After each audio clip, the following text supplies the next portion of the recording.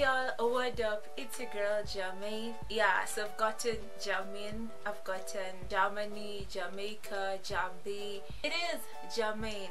Okay, so this month is supposed to be the French themed month, hence my post on Princess Belle, who's originally from France. If you haven't seen that, y'all can go and check that out in my cake blog. I'm gonna leave the link in the description box below.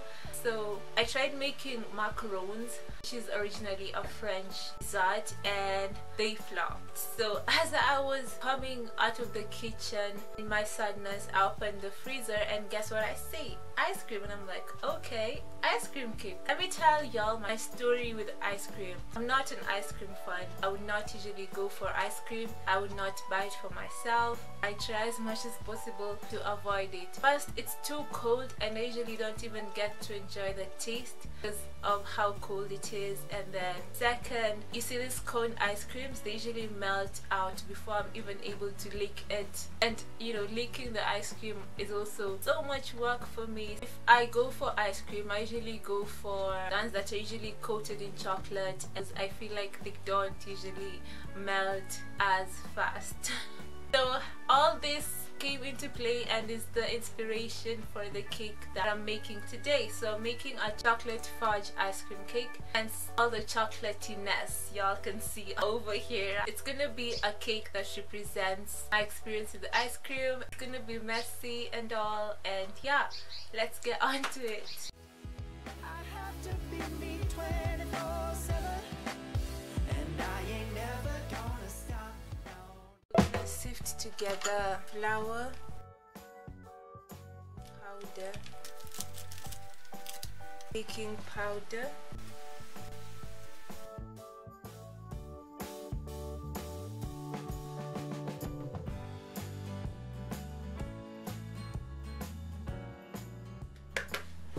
and then I'll add in some sugar.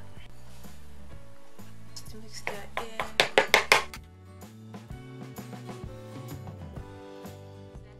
Aside and go on to my wet ingredients. Start out with some eggs. Oops, I see a shell. Then some sunflower oil and milk. Gonna whisk that up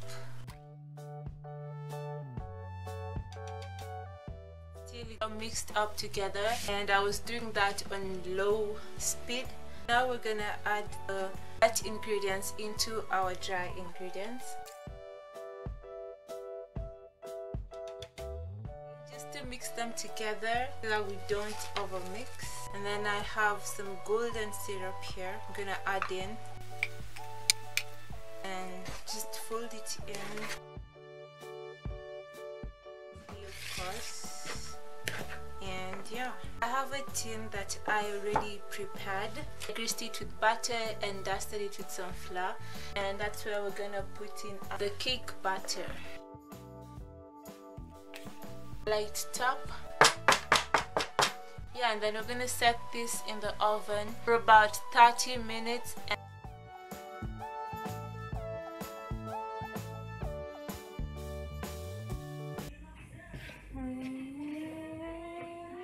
So I'm just baking another cake to layer on top of the first one. I'm gonna just pop that in the oven. While the cake is in the oven, I'm gonna make my icing. Popping that on low heat.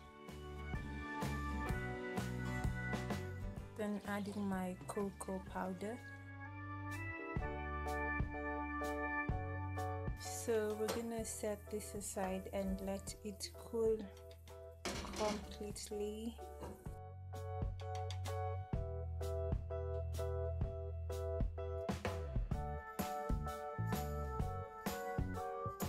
So now the cream is ready. I sifted some icing sugar, then I added the melted butter mixture into it and just mixed it. Added milk to make it glossy. Gonna let it stay for some minutes. The cakes are ready and we're just about to ice the cakes. I'm just gonna add more milk to make it smoother. So the cakes are looking all funny and all, but don't worry, I'm gonna make them work. So we have this first cake. Put in some of the icing first, kinda to make it also act as a crumb coat.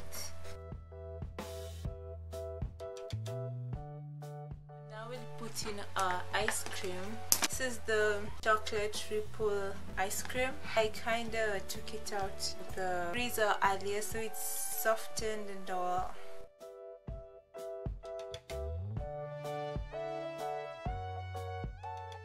Leave some to like glaze the top of the cake. Just gonna spread that.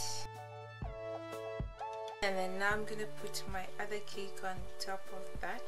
I took it out of the cake tin before it had cooled out, but that is still gonna work. I'm gonna put more icing on the top. I'm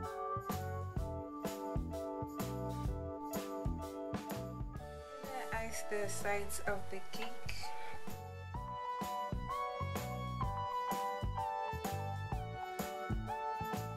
Okay, so I have some Oreo here, and that's what we're gonna use on the sides. So this is how the cake looks like on the sides. I'm not gonna let that bother me. The ice cream is melting, so obviously I need to really take it back to the freezer right now. Other spaces, that's where our Oreo comes in. I'll just separate the Oreos and then stick them right there on the sides where there seems to be, you know, gaps.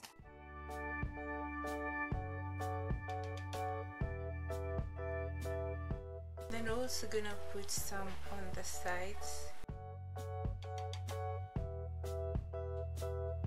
So I'm just gonna grate some chocolate on it.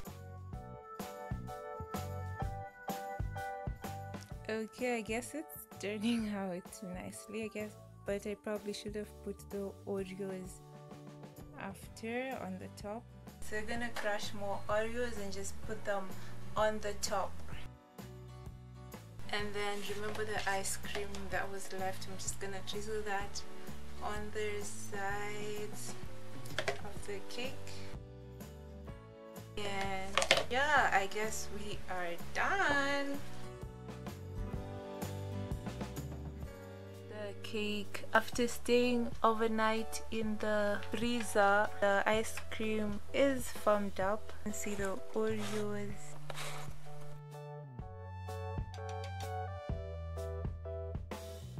Cut it today. Y'all can see so hard, it's so frozen, y'all.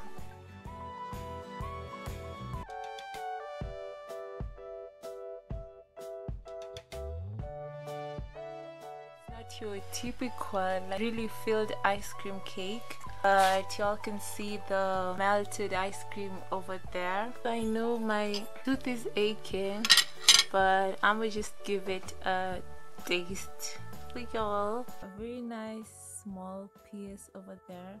Ice cream is just okay. Oh wow, I thought I wouldn't like it, but it is so nice, and you know, I don't really feel the coldness of the ice cream as much since it's covered in all these cakes, and the Oreo just brings a nice crunchy touch to it. So yeah, be sure to try it. Yeah, so that's a true representation of me, how I am with ice cream, and I hope I inspired you out there, bakers and all who are just trying to bake. If your cake seems like it's going south, not give up on it. You can actually turn it around and turn it into something wow worthy. Be sure to like this video, comment what you think of the video of the cake, and share this video with everyone so y'all can be eating this amazing cake. Shout out to June Mutua, who's a new subscriber. Welcome to the fam. So on that note, do not forget to subscribe. So see y'all later. Kisses.